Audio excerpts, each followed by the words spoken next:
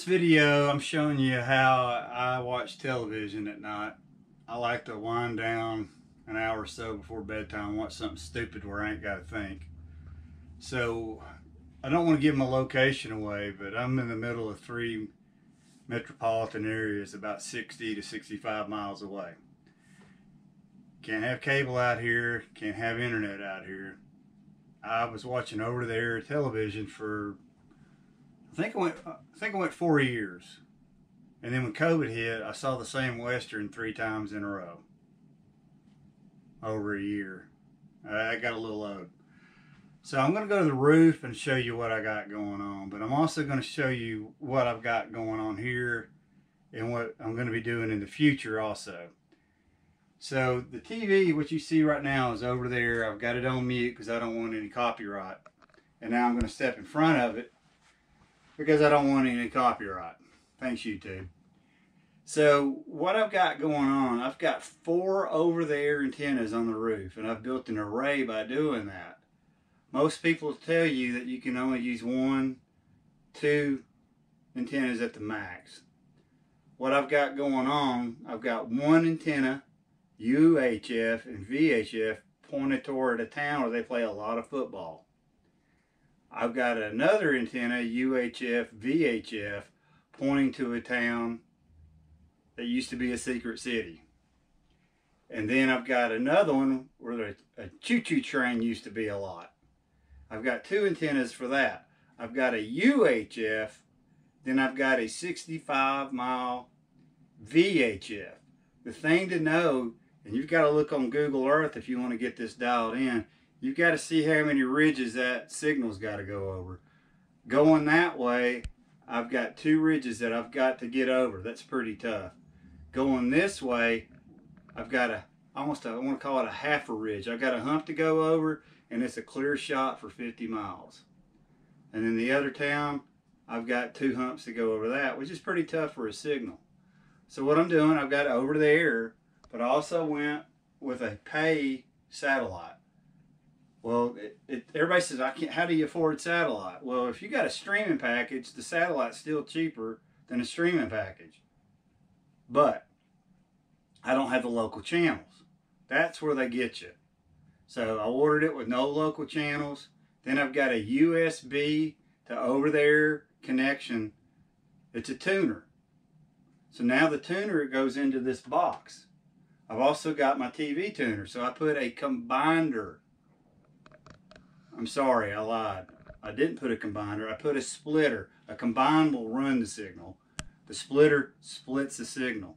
So what I've got a 2-way splitter here. One going to this tuner, one going to that tuner. I've also got a booster from Signal, or Channel Master. It's a signal booster. I've got it plugged in behind the TV here where you can't see it. That made my channels look from SD to HD by doing that. So we're going to turn the camera off here. I'm going to go to the roof and show you the other things that I got going on. It's semi-complicated. So it's super windy up here. This is a 65 mile VHF antenna. This is a UHF antenna. I've got the cable coming here down to a 3 combiner. I've got you see this box right here, that is a VHF UHF combiner box for this antenna here. Comes in here. Down here's that combiner. This is pointing to the town where they play a lot of football. It goes to the other town. And then you notice this antenna is pointed slightly going that way, and this is going this way. I used a channel mapping app where you get it on your phone and you dial it in. If these are off just a few degrees, they will not pick up. And then there's our 3rd turbine. So I'm going to go down and show you the next step and then the future stuff. But this is my 4 antenna array. 1, 2, 3, and that was the big daddy one right there. And something else that I did, you see that's on a satellite dish mount. Then I got a piece of conduit to bring it up, and that gets me over one of the humps that I talked about. And I've also found out that the HVAC aluminum full tape helps me pick up better signals too. Then I've got mastic tape put down on the roof because I don't want to penetrate the roof as least as possible. So here we are at the next step. This is the pay satellite I have. And what I did, this is something they don't do for you. I've got this on an 1¼ inch conduit. This is 1/2 inch EMT that I flattened out with a hammer. Put some self-tapping screws in here.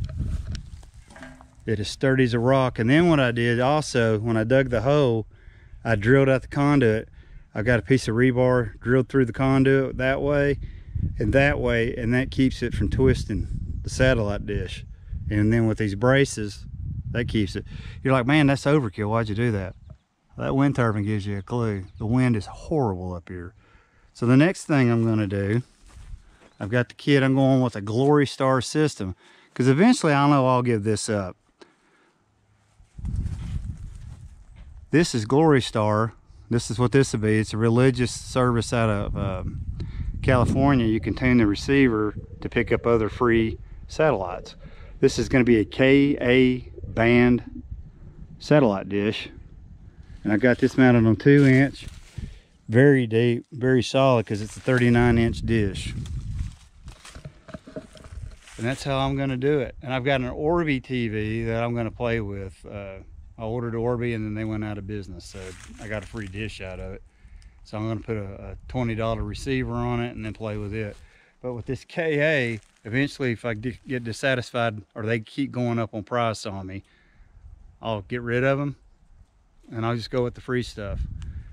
And then too, like I said, with the antennas that you see right there, that gives me, I'm getting 57 over-the-air channels. That's hard to beat. Everything from PBS to NBC to all the good stuff. So this is going to wrap the video up, and this is how I watch TV, being off-grid in the shed, the cabin house. Appreciate you being here. Take care. God bless.